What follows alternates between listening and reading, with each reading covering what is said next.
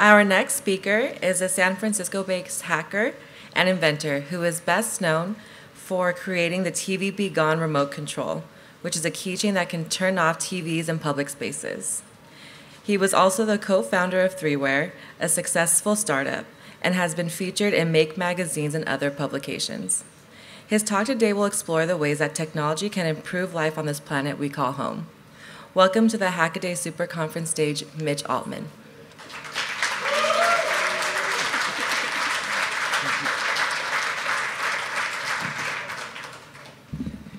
Cool, hey everyone. So this is my real contact info. Please feel free to contact me anytime for any reason. I really love helping people any way that I can. I'll start my timer. This talk is about technology, and all of us are into technology. I've been a geek really all my life. I've been playing with this stuff as a little kid, and over time I got good enough to help small companies with their problems, doing consulting for like 15 years of my adult life. And I did a bunch of things which I thought were pretty cool, like I'm one of the people who helped develop virtual reality. We coined the term even. The work that I did led to the Power Glove, for instance. And you know, after working for a whole bunch of companies, I had the dumb idea of starting my own company. And I figured I could make the same stupid mistakes that all those other companies make and run my own company in the ground. But surprise, it actually was successful. I wrote the firmware. I usually do hardware, and the person who usually does firmware, my friend, did the hardware, and that was my first taste of FPGAs. The firmware is still available on the 2019 version from Broadcom, which is kind of crazy that my 1997 firmware is still being used. But the work that I did, even though it was a lot of cool stuff, it wasn't super meaningful for me personally. And I actually quit doing all of that after 15 years so that I could do something that I thought was more meaningful. And for me, that was TV Be Gone, this keychain that turns TVs off in public places. And it was meaningful for me because after really the first half of my life being totally depressed, trying to escape into a television, I really wanted to turn them off in public places, so I did. And made it available for other people. And I've been making a living with 12 friends on this for the last 16 years, kind of amazing. I've now been mostly doing open hardware. Oh, TV Gone's open source, of course, everything I do is. I've been doing open hardware kits so that other people can learn this stuff and go on to do whatever they do. I also started NoiseBridge, an early hackerspace in San Francisco that can teach all sorts of different tech to people, not just what we think of like high-tech electronics, but art and craft and whatever we do at hackerspaces. How many people here have ever been to a hackerspace? Almost everybody, that's awesome. So yeah, and like doing NoiseBridge, helping start NoiseBridge, inadvertently started a hackerspace movement along with the help of zillions of other people around the world, and now there's thousands starting from 40 way long ago. But doing TV Be Gone got me internet famous, and I got invited to give lots and lots of talks. And so all over the world I've been giving talks, and whenever I give a talk, they might pay me something and I'll just do a workshop for free for a hackerspace or people wanting to start a hackerspace, and it seemed to get the energy going and it felt good to help people do that, so I kept doing that, and now I've been doing workshop tours all around the world. And that's just sort of a background about me to give you a sense of where I'm coming from here. We have a long history on our planet as people, about 300,000 years, depending on how you define people. And over that amount of time, we've learned a lot. And we've forgotten a lot, too. But we've gained a lot of wisdom along the way. All sorts of wisdom that is still really good today. But over time, a lot of it just, even if it is good wisdom, people kind of just look at the words. They don't really look at the meaning anymore. And a lot of that wisdom is not necessarily stuff that's worthwhile after 300,000 years. A lot of it has become merely conventional. We can learn a lot from the experience of others, and we should, and I'm going to be sharing some experiences of mine, things I've thought about a lot. But we really need to come up with our own way of thinking of things if we're going to do things in a way that allows each of us to live a life we think is awesome, way worth living. We definitely need some new wisdom.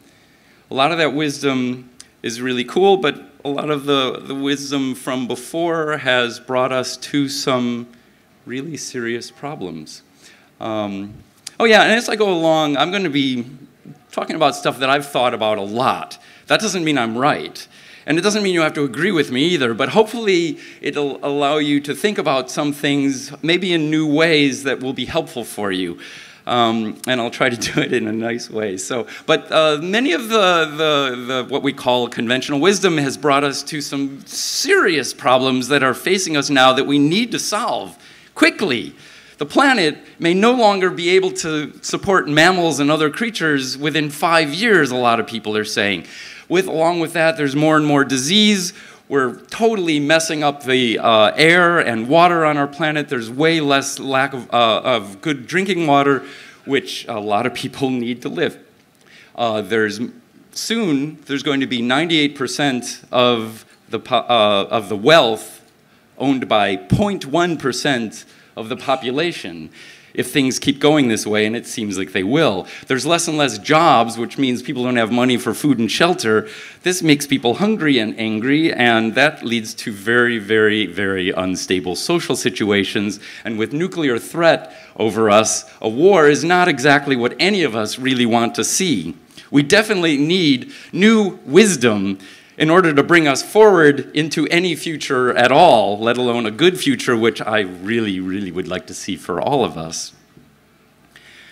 Technology this is what we usually think of when we think of technology, but it's just tools, you know? It's like we started off with simple technology way long ago, and with that technology, we learn a lot and we share it, and we can make more complex technology, and based on that technology, we know so much more. We can even make more technology that's even more complex and more powerful as time goes on. It goes up exponentially. The technology we're able to do now is just amazing, and just this badge that we have now, and like someone like me who hasn't done FPGAs since 1997 can actually come in and do something really cool in a 2-hour workshop.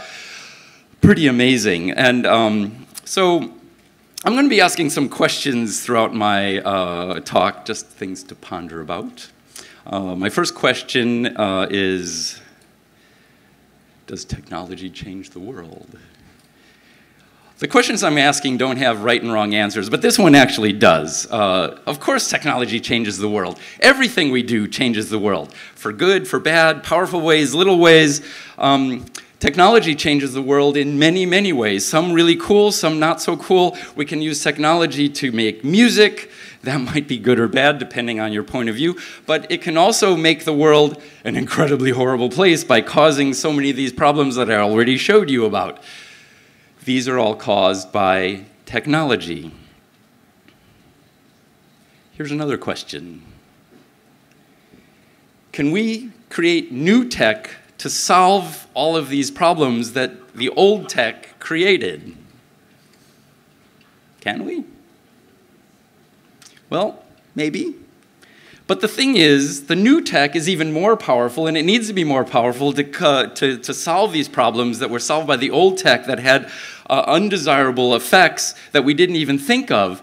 And so the technology that we'll need to solve those problems are going to create all sorts of interesting artifacts that weren't expected, and we'll need even more powerful technology to solve them. And this goes around and around, and I don't think that ends too well necessarily. Yet we need to try. It's all we got. But we need to do it in certain ways, and to do that I'm going to show you just some context for this. So way back at the beginning of our species, you know, like 300,000 years ago or so, we weren't big and strong like these critters. We, however, have big brains. We're not really strong, but we get together with big brains, and together we can support ourselves to survive in a sometimes not, hostile environment. And because we survive, the need for that kind of community to support each other survived with us. And even though we don't feel like we need community just to merely survive, we still have this deep inner need within us, and we still need it to feel good about living our lives. To feel part of something bigger than ourselves is super, super important. That's why we're all here at the Super Conference and many of the other communities we create in our lives. We need community. And we need community, I think, to survive now, because I think it's the only way that we're going to be able to come together and support each other to solve these massive problems facing us in this very short amount of time that we have to solve them. But we need community, so we're looking for it on our planet. And our planet has very little of this community in our modern world. We're all so busy, we have so many obligations, we have all these pressures facing us, all these stresses. We look for it wherever we can. If a family is doing its best, it can be an incredible community. But for many of us, it's like this, or worse. Places of worship, at their best, can be amazing communities. At their worst, they're incredibly fucking awful. School at their best can be amazing. We can come together and learn so much. Quite often, though, it just makes people compete and be alone and isolated, taking a test which is totally meaningless. We try to get it at work. Some places at work seem pretty cool, but some places at work look not so cool. We try to find it on TV, which promises us to show us the world and bring us all together, and yet it's just a whole bunch of individuals being alienated, watching a screen at the same time, being lonely, putting people into a state where we can easily be manipulated to buy shit we don't even want or need. It's fantastic for that. And now we have the internet, which is, of course, so much better at manipulating people into buying shit we don't want or need, and making people isolated and alienated, and making people very easily manipulated into fighting one another over things that don't even matter, because we have so much more in common than we have of these minor differences that people are destroying ourselves over, and destroying our democracy and governments of all sorts. All of this happens because all of these technologies are within a context, a cultural context within which these technologies are released into. And those contexts aren't encouraging us to use these technologies in ways that benefit all of us. However, we can create more positive contexts, like at hacker conferences like this one, or like this one in Brazil, where I was at giving a talk about a year ago. This is all through hacking. And all of you probably have your own definition of hacking. It probably overlaps mine, but hacking to me is a way of looking at things. We see the world is full of resources. Everything is a resource that we can use to improve our projects any way that we want to. These resources are all available. We can use them any way we want to improve our projects. We see what works, what doesn't. We share them with other people, and that's what hacking is all about, and that's what it was called in 1953 in MIT before computers even existed. And this is an incredibly enjoyable process. And it's a way of looking at things, a way of being, and it really, really helps all of us. And this is something we can do so much better in community to create a positive context for doing all sorts of amazing things, some amazing things that we've been seeing here in the Hackaday Prize and just out on that hacking table over there over the last 2 days. Of course, anything can be hacked. It's not limited to just electronics, although of course we can, and computers, it's a lot of fun. But we can also do art and craft and ourselves, science. Ourselves are living, lifelong projects that need improvement. Our communities need improvement. We can hack on our communities. We can keep making them stronger and more supportive. The planet needs improvement for sure and needs to be hacked, and if we don't do it, who is going to? It's up to us to do that. Everything can and should be hacked. And we can do that so much better in community. And when we do that, we can hack tools, we can start from simple things, use simple things in powerful ways. We can do that, and we do this in community. The main thing is coming together in community. And once we're in community, we see what the people want to do, what each member wants to do, and then we can create the tools we love, hack them together, do whatever we want to do, all sorts of amazing things with whatever, whether it's tech or fabrication or art or music, food, science, biology, whatever. And then we make cool things. And when we do, we can find meaningful things for each and every one of us that might be meaningful for others, that can create a fantastic cultural context to do amazing things. However, the broader cultural context is not necessarily supportive of all of this. The broader cultural context has a whole bunch of things which aren't necessarily supportive of much of anything good. Here's one of those things. Have you noticed there's a lot of capitalism around? Capitalism is actually quite absurd if you think about it at all. We have these pieces of paper with numbers in the corner, and nowadays it's really just numbers on a screen. And these numbers on a screen, if it's not big enough, you can't buy food and you can't have shelter. What the hell? So in order to get money, pieces of paper with bigger numbers on a corner or bigger numbers on a screen, people probably think of getting a job, and they don't really know if they're going to like their job. They don't even seem to care if they're going to like their job, but so many people are just struggling to get by. They feel like if they get a job, whether they like it or not, they feel lucky that they have a job. At least they get to eat and have shelter. It doesn't necessarily have to be that way, though. For instance, I love my job. I turn TVs off for a living. And I help other people do it too. And me and 12 of my friends have made a living doing this for a long time. There are other possibilities. But here's another question.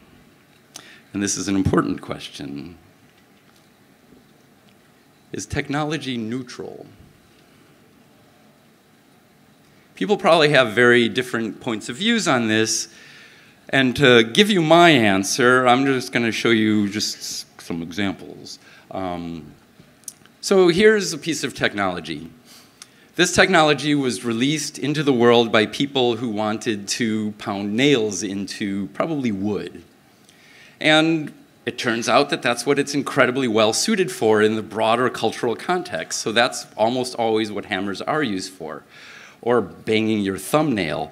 It can also be used for bonking someone over the head and killing them. But you know, that's not what it's best used for. So what it is used for mostly is banging nails into wood. Here's another piece of technology. Is that neutral? That was put into a world, sorry? It can do lots of things. This can be used as a hammer to pound nails into wood. But given the cultural context within which it was released, what it's best suited for is killing. And that's what it's almost always used for, especially in our country. And as I travel the world, which I do a lot, I am often asked by people, what the fuck's going on in your country? But anyways, here's another piece of technology.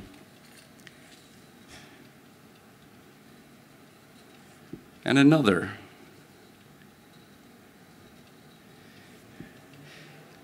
All my life, my adult life, like I said earlier, I've worked in small companies helping them with their problems. And these are just a very few of the companies I've helped with their problems. They're computer problems, usually microcontrollers. And I'm really good at that. And these have been really, really, really fun places to work for. But every single one of these, in every place I've ever worked, without exception, the military has come in and wanted to take our creative output and use it for killing, for destroying, for spying. And every time I quit. The first job I ever had was making computer games on an Apple II computer. This was in 1978 in Urbana, Illinois, and the military came in and said, hey, nice game you got there. How about just a little bit of tweak and custom this, and then we can make killer helicopter training simulators. And the bosses wanted to make money, so they said yes, and I didn't want to put my time and energy into it, so I quit. A couple of years later, I'm working at a museum exhibit company. We made lots of really cool exhibits, including the Holocaust Museum exhibit that's now at the Smithsonian. And you press buttons and there's computers, lots of cool stuff. We had to make our own graphics generator, which I worked on because there were no graphics cards back then. And the military came in and said, nice graphics generator you got there. That would be great for marketing our weapon systems to Congress. And the bosses said yes, and I didn't want to put my time and energy and creativity into that, so I quit. At the place where we developed virtual reality, called VPL in '87 in Silly Valley, we all agreed we would never, ever, ever sell to the military. But the military bought one through the University of Central Florida, which we did sell to, and they used it for World War III training simulators, and I helped. And I couldn't put my energy into it anymore. At the company I started, 3Ware, the NSA came along and wanted to use our storage cards for storing information. The VCs that took over hired someone specifically to sell to them. We didn't know exactly what they would use it for, but we could guess. And now, since Snowden, we know exactly what they're using it for. Anyways, I quit doing that too. And then in 2004, I started doing TV Be Gone, and it turns out there's no military application for turning TVs off in public places.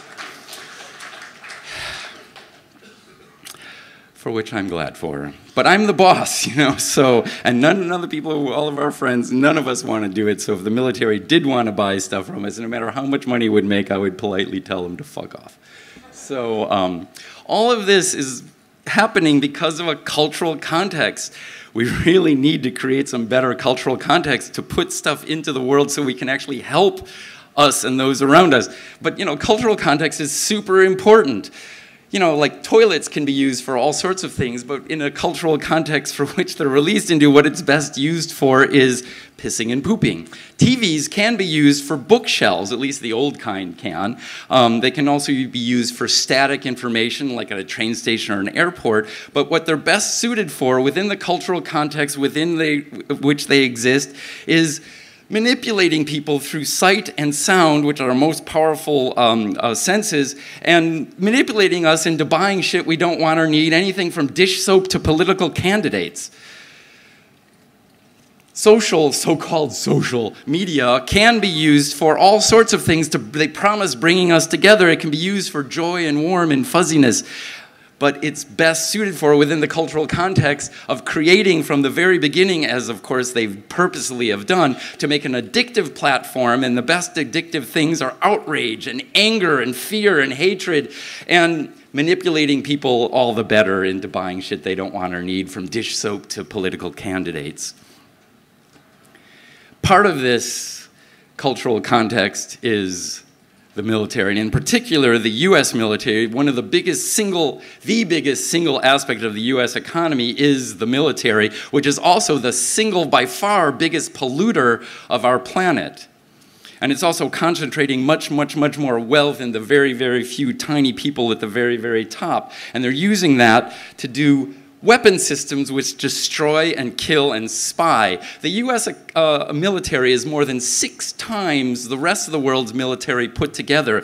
It's euphemistically called Department of Defense. It's not about defense, it's about making the maximum profit that they possibly can, regardless of other consequences. And this affects so many different things, including things as wonderful as Maker Faire, which I poured my heart and soul into for the first 5 years, from 2006 to 2011, starting with just a few soldering irons and teaching people to solder, and growing really popular so I could teach thousands of people in a weekend how to make cool things with electronics. And this is popular enough now that I don't even have to do a thing, and there's tables full of soldering irons out there, and it's totally fun.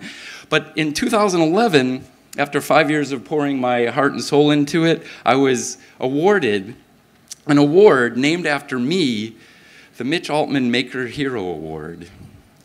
And if you want to see a video of me crying out of joy and happiness, it's still online. And this was the first and the last Mitch Altman Maker Hero Award, because the day after that I got that award, it was announced publicly for the first time that Maker Faire and Make sought after and received $10 million from the US military to do cool things, 1,000 hackerspaces in 1,000 high schools. But I couldn't continue to help when I knew it was going to be helping the military, and they were recruiting at Maker Fairs. They were showing killer robots, cool killer robots at Maker Fairs. DARPA had a keynote talk at the Maker Faire. And I knew I'd feel like shit if I quit helping Maker Faire, but I knew I'd feel worse if I continued. So I stopped. But when you stop doing something, it gives time and energy for something else. And I was actually invited to give my first TED Talk, TEDx Brussels, when I ended up giving a talk about hackerspaces, which helped a whole bunch of people create hackerspaces around the world. And it's really gratifying. This one project of mine did pretty well. It was a Kickstarter, a successful Kickstarter. It's a sleep mask that works with brainwaves to help people sleep. Very strange project. But you know, that project, I still have some left, but it pretty much ended. But these other people came along about a year ago who wanted to put feedback into it to make it more powerful, and I was helping with them for about 3 months. They're called Sana. And, but then it just, out of nowhere, they said, oh, I just found out that through just talking with them on the phone that they were going to be selling to the US Navy. Because they're saying, you know, you look on their website, it says all about helping people, and they want to help everyone, including people in the US Navy, evidently. So I looked on their website, and it's not just the US Navy, but it's the Air Force, and then the Special Boat Service. What the hell is the Special Boat Service? Well, I looked on Wikipedia, and it says that you can't find out because it's classified, highly classified due to sensitivity of their operations. If it's helping people, I don't think it would need to be highly classified or sensitive. And then, of course, there's a Special Air Service and the Royal Marines, and all of this was on their website. And, you know, like, so I stopped helping them. There's all these places that I'm diminishing the number of places that I feel I can put my time and energy to try to make the world a better place and not hurt people with my creative output. And one of the biggest things is corporations. Not all corporations, but publicly traded corporations exist for profit. Of course, they're for profit. But not only profit, there's nothing wrong with profit in and of itself, but maximizing profit every quarter is what they're doing. Because if they don't, the board gets fired and the CEO gets fired, and they don't want to get fired, so they're going to do whatever they can in order to maximize profit every quarter. If it's more profitable to pollute rather than do what's right, then the corporation's going to pollute. If it's more profitable to make a car that explodes when it gets rear-ended rather than do the right thing, then the corporation is going to do that, as Ford Pintos did, rather than because it was cheaper to pay insurance for the dead people's family. If it's more profitable to make food, or so-called food, for which the long-term effects aren't known, they're going to do it if it's more profitable. If it's more profitable to make systems, like weapon systems, to kill, destroy, and spy, then corporations are going to do that because they exist to do so. If it's more profitable to pay for candidates that will then in turn give you laws to make more profit, they'll do so. The US military is on the top of that food chain.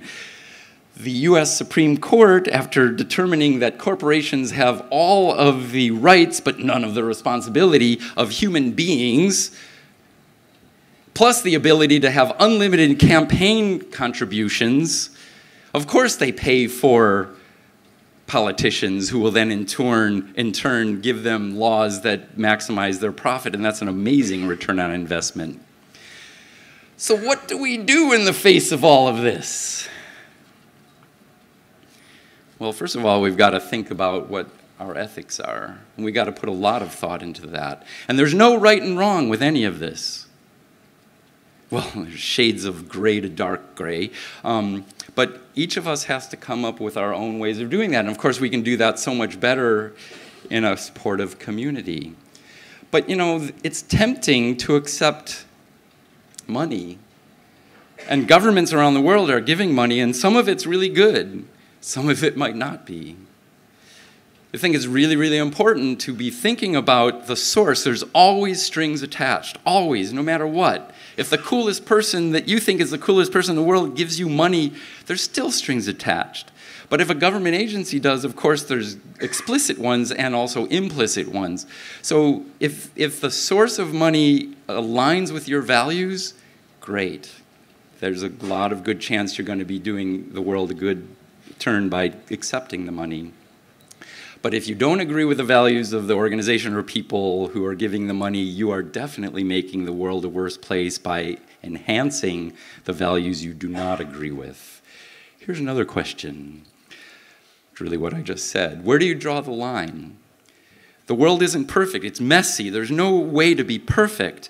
But we have to draw the line somewhere, and let's keep evaluating, each of us, evaluating where we're unwilling to cross and where we are, and keep changing that so we keep getting better.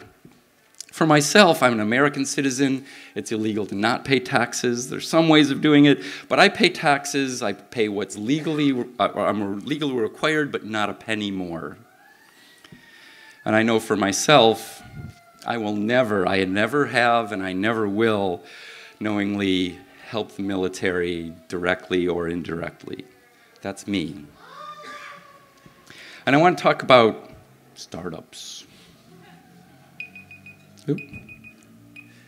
So I got to end this quickly. Startups, you've probably noticed, are almost incredibly stupid.